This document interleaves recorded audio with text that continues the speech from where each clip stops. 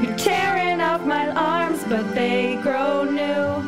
My habitat is in the big deep blue. And no matter how you look, I'm still the same.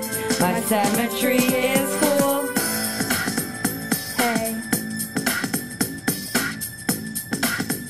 Yeah. There is class Asteroidea. These are all of the sea stars. Their digestive system is short.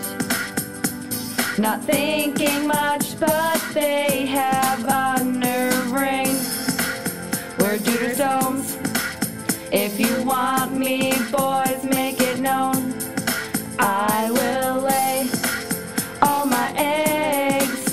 I can't hold them anymore. You're tearing off my arms, but they grow new.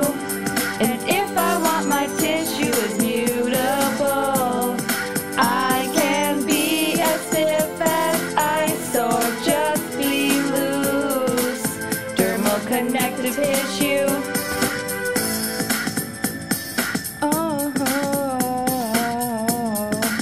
Alright. Oh yeah, we're the brittle stars, known as class Asteroidea, in our corner of the sea. We can be flexible and stand up high, won't let go. We're the oldest class, did you know?